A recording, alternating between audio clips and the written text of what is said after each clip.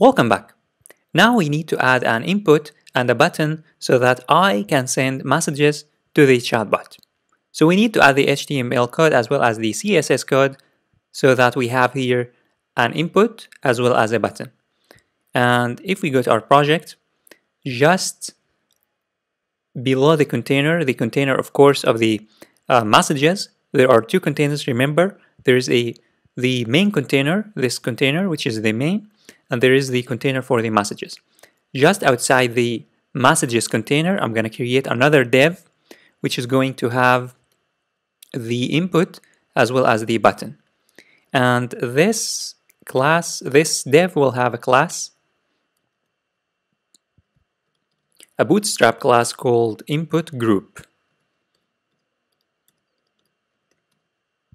And inside it, I will have an input which is going to let the user type the message, and the ID will be text box or whatever ID you want.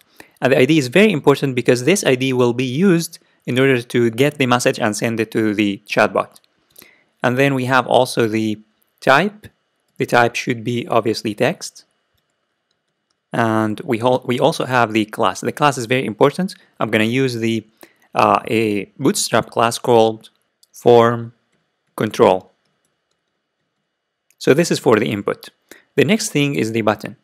And I'm going to use a div, and inside that div I will have the button. And this div will have a class called input group append, which is also a bootstrap class that will add the button just next to the input.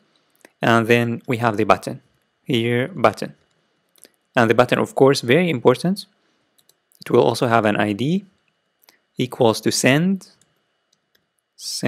button. Send button. And also we will have the class. The class is very important. The class is just a bootstrap class called btn, and then btn primary. And there are many classes in Bootstrap. You can choose whichever you want.